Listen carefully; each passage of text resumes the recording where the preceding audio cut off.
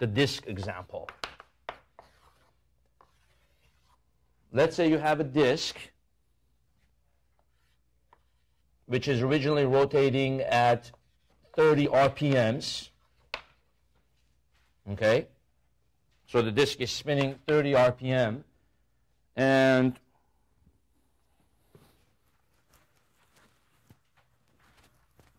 I want to, let's say the problem tells you alpha is equal to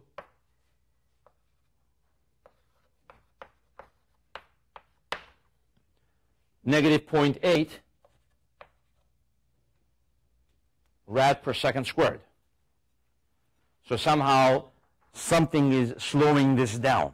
It could be that somebody's pressing in on this and causing friction to slow it down. So, so let's say alpha is given to you. It's slowing it down. And then based on that now, I can ask a bunch of questions on this. You know, I could say, what is omega final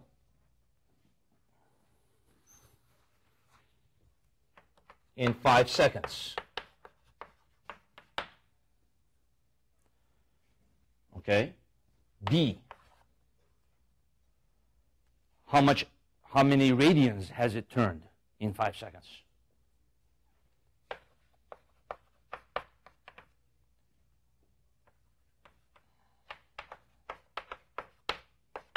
In other words, delta theta is the angle final minus the angle initial.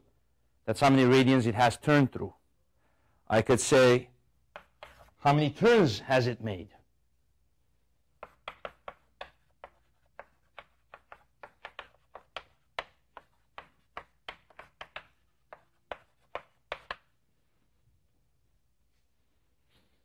I can say, what is the tangential velocity at the edge of the disk at 5 seconds?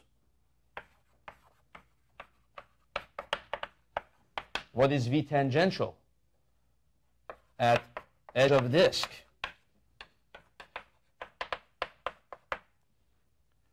What is the tangential acceleration?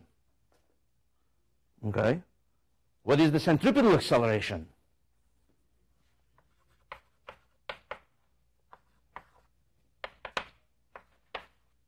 What is A tangential? A centripetal? A total? You see, so you get the idea. Is you could keep asking all kinds of questions based on that just simple scenario, okay? So the radius would have to be, for parts A and B, you wouldn't even need the radius, right? But beginning from C, the problem would have to give you the radius. See? So let's say the radius is 0.8 meters. Now notice the initial speed of rotation is not given in the typical radians per second. It's given in revs per minute, right? RPM means revs per minute. So first we have to change that to radians per second, rads per second. So omega initial, 30 revs per minute. 1 minute is 60 seconds. And 1 rev is how many radians? 1 rev is 2 pi rads. This will change it to radians per second. Rev cancel rev, minute cancel minute. Omega initial is, it's a half, right? A half times 2, that's pi, right? So everything cancels except for pi. So that's pi rads per second. So about 3.14 radians per second. Okay? So that's its initial omega. Well, once we have that, the rest of it follows through. So in A, what is the omega final in 5 seconds? Well, which equation should I use out of the 4?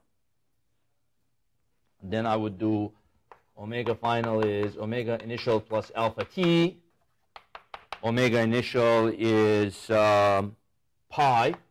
So let's just approximate it as 3.14. Alpha is negative 0.8 times 5 seconds.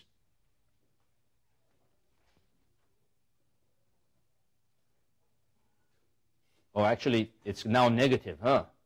So let's change this. Let's make this 0.4. The problem could also say, how many seconds does it take to stop? And so on, you know, that kind of stuff. So let's just say it was 0.4. So you have what here? Omega final is going to be, that's 2, right? 1.14 rads per second. Okay? So omega final is 1.14. How about what is the angle that it's covered? Which of the 4 equations should I use?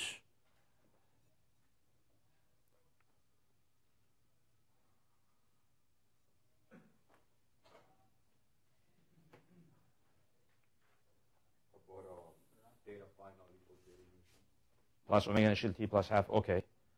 The second one, right? Probably the easiest one is the fourth one in this case. No, the fourth one. Because you don't have any t squares, you don't have, I mean, it's very, very straightforward. You just have theta final is theta initial plus omega final over 2 times t. So delta theta is just simply adding, divide by 2 times time. In terms of easiness, that's the easiest. So it's 3.14 plus 1.14 over 2 times, what's t? I forgot here. 5, okay. So that's the angle that it has covered.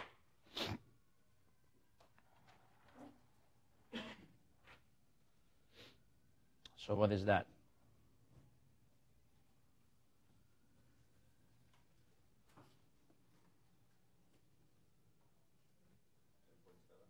$10.7.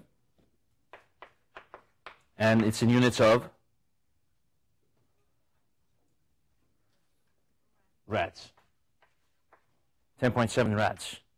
So now part C. How many turns has it made? So how do you go from rads to turns?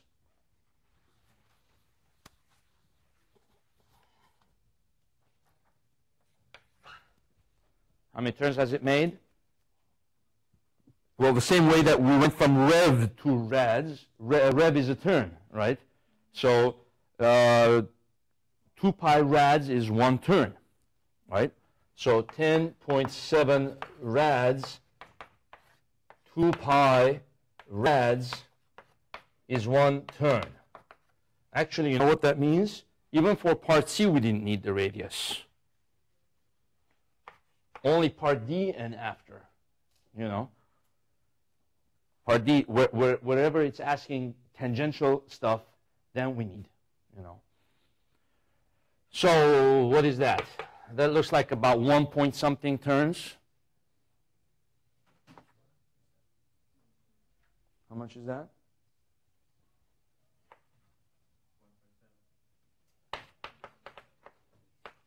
So graphically, what does that look like? 1.7 turns. This point P in that 5 seconds is going to go a complete turn, and a 0.7 turn looks like what?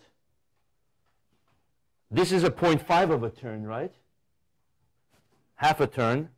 And then basically 0.2, this is another 0.25 of a turn, a quarter turn, right? So 0.7 is about right there. You see? So it went around once, went around, and then stopped right there.